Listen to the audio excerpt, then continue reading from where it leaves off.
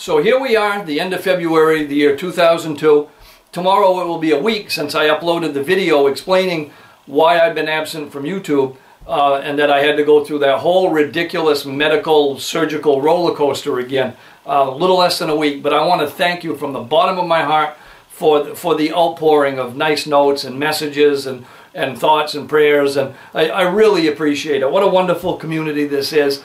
I've always known that I've been a member of the firearms community for as long as I can remember being alive, and the people that I've met are just absolutely exemplary people, very kind, nice, wonderful, selfless people, and man, working with you through YouTube and through social media just shows every day how that hasn't changed. If anything, the family's grown, and thank you very much. I just wanted to say thank you. Anyway, for good news for a change, I just started working again a little bit. Not full days, not full time, just a little bit. And I had a couple pieces come across my desk yesterday that I thought were really interesting, and that's kind of what sparked the idea for this video today.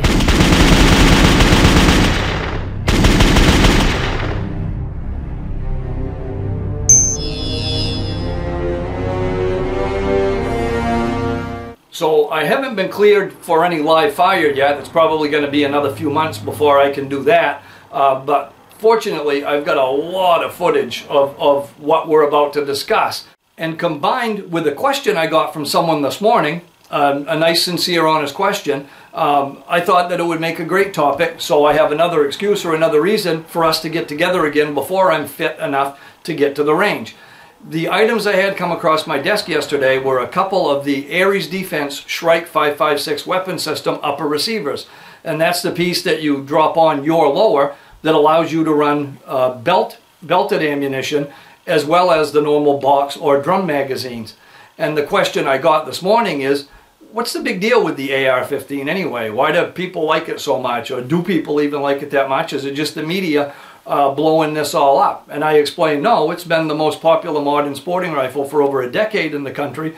It absolutely is that popular. And then when I started trying to explain why, I thought maybe I should explain why with you, with the camera. Because there are a lot of people, especially with its newer popularity, that even though they're fans of the black rifle or own one or two, still might not be aware of how modular this thing really is. A few years ago I wrote a book on the AR called The Evolution of the Black Rifle, and I guess today is kind of going to be a small video continuation of that. This firearm is the most modular system ever designed. It's like a Lego set, and it just never stops evolving. There's more and more and more. The support industry is just enormous for this thing, and the roles an AR can play are infinite. When a lot of people that are new to the platform look at it, they see whatever the firearm is in front of them. If it's a 223 carbine, well, it's just that, a 223 carbine. Kind of like you would look at a Remington 742 and 30-06. It's not going to be anything else. That's what it is. With the AR platform, when I look at it, I see a never-ending, absolutely infinite selection of what it could be. And I'll explain what I mean. The AR is valuable as a firearm, not because it works good for one purpose, but because it actually works for almost every purpose. And I mean that, almost every purpose. There aren't many firearms that you can buy that allow you to train a new shooter, with small 22 rimfire ammunition, something fairly quiet, something with no recoil, and something that's safe to learn on. And with that same firearm, be able to take a black bear or a Maine or Alaskan moose. But the AR-15 absolutely is that versatile.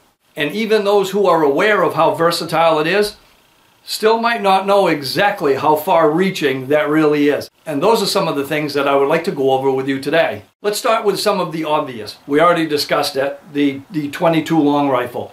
With the use of an Atchison 22 long rifle subcaliber kit, or CMMG actually makes one as well. DPMS might also make one. I've seen quite a few of them out there. All that it takes is the installation of this kit with no tools required, and you can safely and effectively run 22 long rifle. Ammo that's a little more inexpensive and ammo that is available. And both of those things have been pretty important over the last couple of years with this ammo crunch that we've had.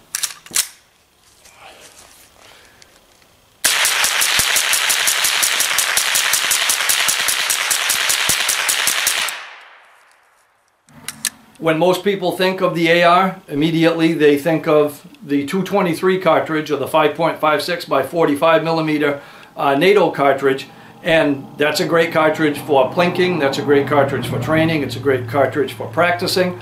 It's fantastic for some small game hunting, and typically it's fairly inexpensive and available in bulk quantities. Okay, right on. We're going to adjust it.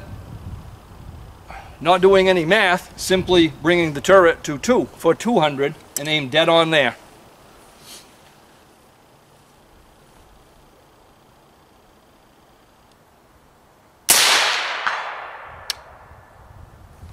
Easy as that. Let's go to 300.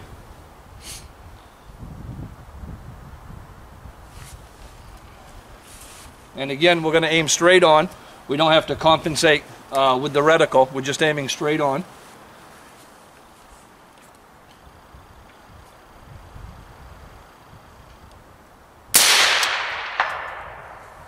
Beautiful. And let's try 400.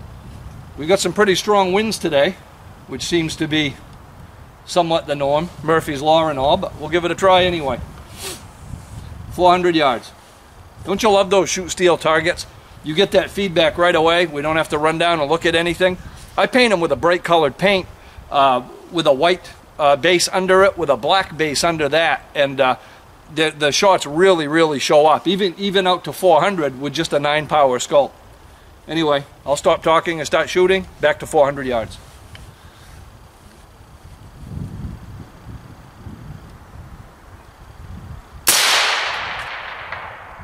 Beautiful. Excellent. All right, let's walk it back. 300, 200, 100, and when we're done, we'll be all sighted in for 100 yards again.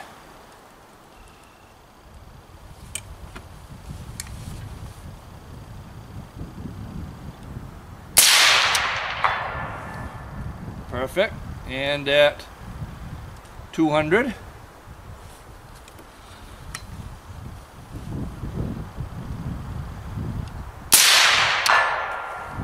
And 100.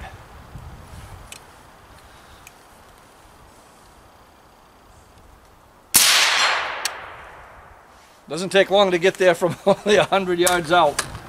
But when hunting moves from varmint hunting into the big game category, or medium game even, typically 30 caliber is the bottom go-to. People want a 30 caliber.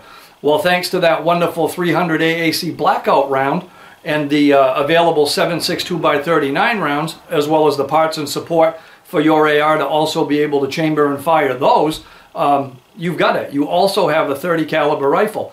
And all that's necessary with regards to the 300 blackout is just change the barrel. That's it. That's the only part you have to change. It uses the same lower receiver and lower parts group. It uses the same upper receiver. It uses the same bolt carrier and bolt. It even uses the same magazine. The round was actually designed to match the 5.56 rifle. All you do is change the barrel. Now you have a 30 caliber rifle that's fantastic for hunting.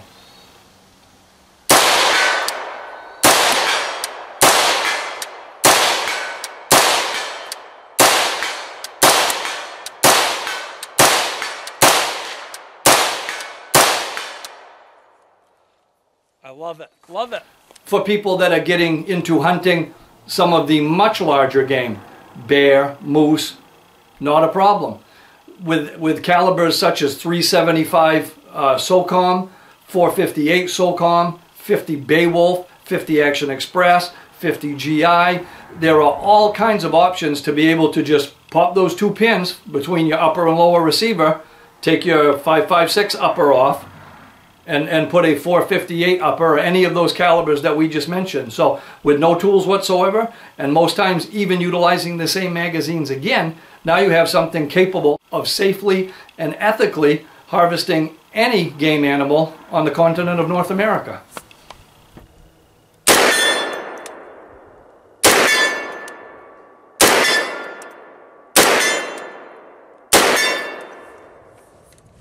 Isn't that awesome? Now that's pretty awesome. You have a firearm. You don't have to worry about buyer's remorse by buying something in the wrong caliber and changing interests or having an opportunity to do something else that maybe you didn't envision when you purchased it. You're not stuck with a certain caliber.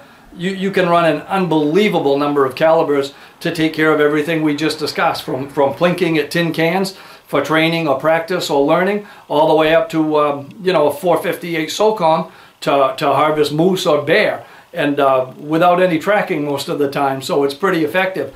But even as wide as that is in use, it gets even better. There are upper receivers that are available that feed shotgun ammunition.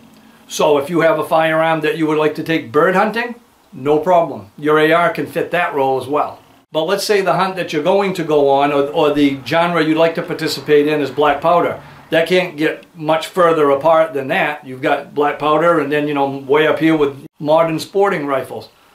It does fit. There has been at least one company in the past that makes a black powder upper receiver. We've tested it in the past.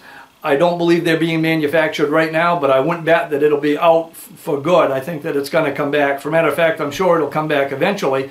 But with this particular one, you have a smoke pole. You've got your same AR. You pop those two pins, you take whatever upper it is you have on it off, you replace it with the muzzle loading upper, and now you have a 50 caliber muzzle loader. Again, all with the same familiar platform.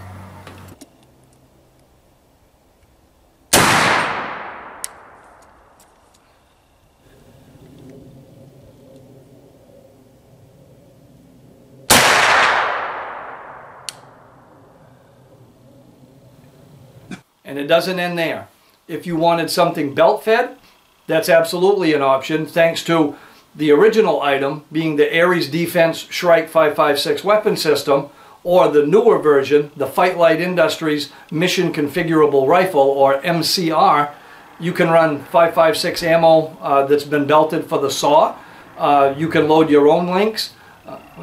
So in short, that's the reason that the AR-15, the M16, the M4 is the most popular modern sporting rifle today. It can fill any role, it can fit any person, and it can do it safely and effectively with ease. It's very easy to work on. Most of these things that we've discussed don't require the use of any tools whatsoever, and it's that same familiar firearm that you've got with just, in most cases, a different upper receiver on it, and you're utilizing exactly the same gun. No buyer's remorse, because if you wish you had a different configuration for something new, chances are pretty good that you can take the AR you already have and put it into that configuration. You don't need another entire rifle. Now, a lot of these things are discussed in the book, The Evolution of the Black Rifle. To be honest, the book's getting a bit dated. It's time for me to write a second edition. It'll probably necessitate writing a third edition when I finally have the second done, because the industry changes so much, and there's such a huge support industry out there making other parts for it. But that's something that I'm going to work on. Maybe as I'm healing up here a little bit, that would be a good time to get that project done. So that's my short reasoning of why the AR-15 is so popular. It fits everyone and does everything. There's nothing magic about it. And it's just a really nice, well thought out, modular, adaptable weapon system. And it fits every role that we want for it. Anyway, it's so nice to see you. Thanks for watching this video. I hope that you enjoyed it. If you did, please click like, share us with your friends in your vast social media universe. Subscribe to the channel if you haven't already. Check out our shirts that the folks from Bunker Branding are making and shipping. They do a beautiful job on them, and the link will be in the description below the video.